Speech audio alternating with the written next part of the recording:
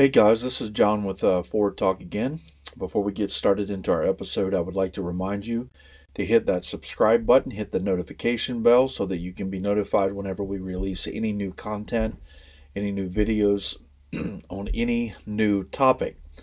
Also, if you have not yet gone over to Patreon and become a member to support the Forward Talk channel on Patreon, please take the opportunity to do that, as well as any one-time donations that you would like to make to Forward Talk. You can do that. You can do that as well. There will be links below for you to be able to support on Cash App. And so for those of you that are supporters on Patreon, for those of you that are subscribed, thank you so very much for supporting the channel. But I'm going to talk about a subject today that I have written about in the past. I've written about it on my blog, Calvinism My Way. And I titled that blog Something That I Wish Apostolics Would Do. And the thing that I wish the apostolics would do is debate, or for the context of this video, I wish that apostolic preachers could have more open dialogue and discussion on issues about which we disagree, or sensitive topics that exist within the fellowship or our movement. But it seems to be that there is a reaction against any kind of open dialogue on topics where we disagree, where there's disagreement within our fellowship or within our movement. And I think that's very unfortunate. And there are a number of reasons why I think that we should. Number one, it can be done respectfully. However, I think that too often that too many of our egos are wrapped up in our pastoral authority, who we are, and we're afraid for saints or church members, especially people that we pastor, to see that we may have been wrong on a topic. And so sometimes I think our egos are too big to do this. But it can be done respectfully. And I think a good example of this is James White and Michael Brown.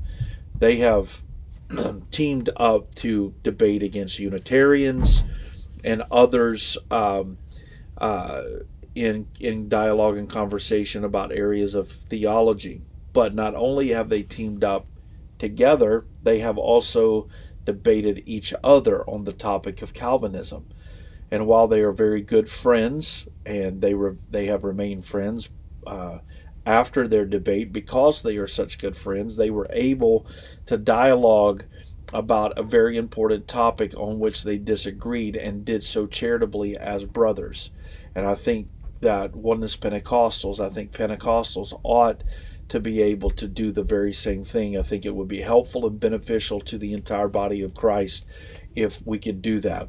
I think the church needs to see preachers disagree with each other respectfully, and I think the world also needs to see it. Many other denominations and groups and organizations and fellowships are able to do it. And the other reason is we're disagreeing anyway. But the ways in which we are disagreeing currently are not being productive. We are disagreeing anyway. We are disagreeing in the pulpit.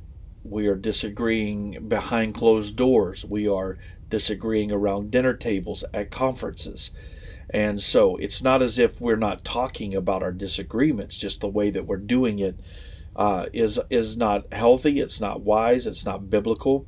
We're talking about one another behind their backs. We're saying things where they are not there to defend themselves. And oftentimes we are strawmanning our brother's position. We're not being fair. We're not presenting what he actually believes in a fair and equitable way. We're misrepresenting what he's saying. And this happens for a number of different reasons. And so when there's open dialogue that happens back and forth, for example, in the medium that I'm using right now, what if there was an exchange of videos between two Pentecostal preachers where they discussed openly the issues about which they disagreed in a charitable and a kind fashion? This would be a lot more productive than what we are doing by preachers getting up at conferences and taking pot shots at other preachers with whom they disagree. For example, in a facial hair message that was preached recently at a big conference, the pastor that was blasting facial hair said to all the people that not only were in the building, but all the people that were watching and that would watch the archive later, I don't care what your leadership says. I don't care if your leadership says it's okay. It's still wrong. And so he was actually preaching to other saints under other men's leadership and was telling them that their leader was wrong.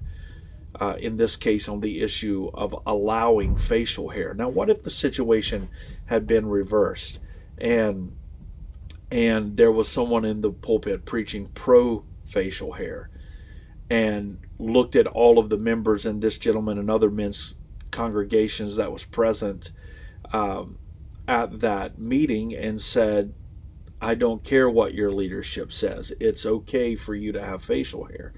Well, that wouldn't have went over very well at all. But instead of taking pot shots at each other from pulpits like that, what if there was an open dialogue? What if there was an open discussion to where we could talk about these issues in a way that was fruitful, in a way that was productive, in a way that was that people could see us disagreeing without many of the casualties that happens in the way that we are doing things now and having these conversations. I guess I'm just making an appeal to my brothers, to my fellow ministers.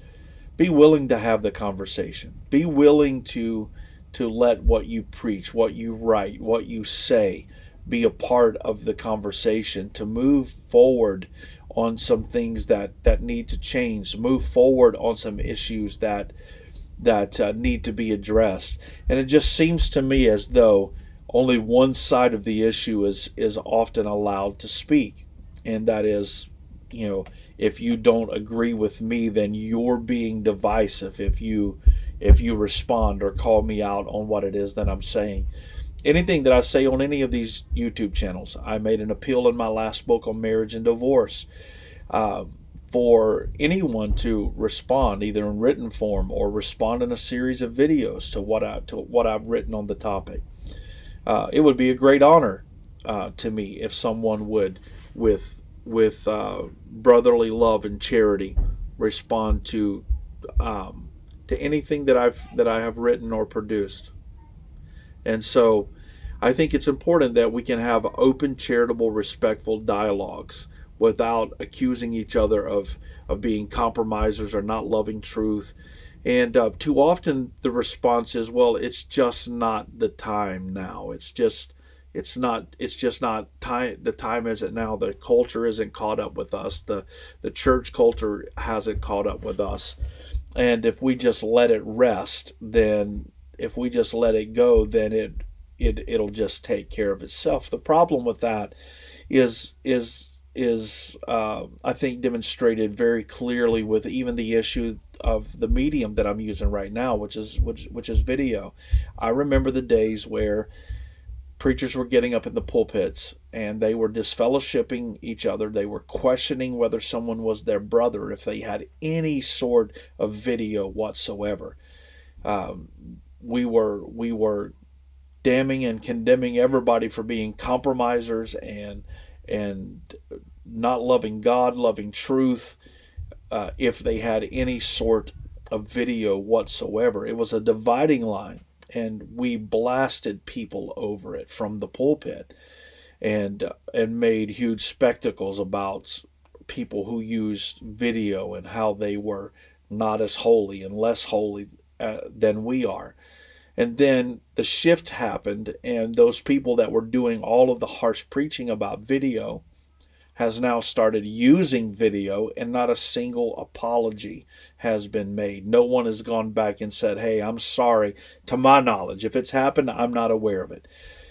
That has gone back and said, hey, those comments that I made in those conferences all those years about video and about the preachers who used them, I was wrong. I was wrong about what I said. I was wrong in the way that I said it. My spirit was wrong. Would you please forgive me for the comments that I made? And that's the way things happen when we just let things go away silently.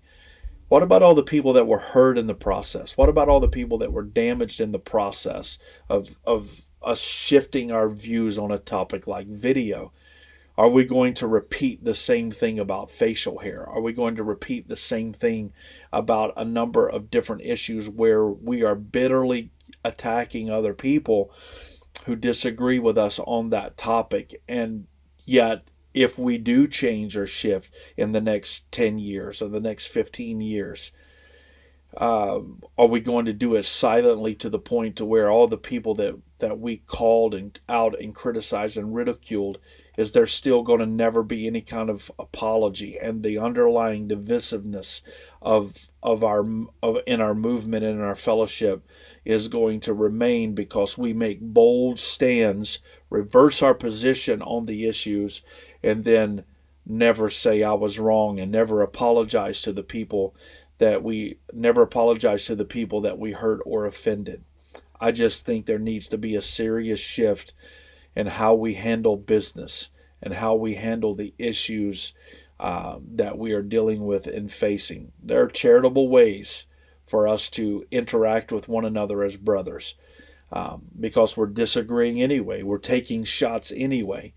Why not do it in an open fashion to where there can be charitable dialogue and conversation on these various different topics? I think our churches, I think the people that follow our ministries would respect that so much more than the way that we've been handling business on divisive issues within our movement over the last few decades that I've been able to acknowledge and see how things have been handled.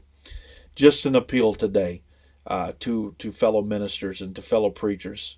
Let's have the conversation, and let's do it in a kind and respectful and honorable way.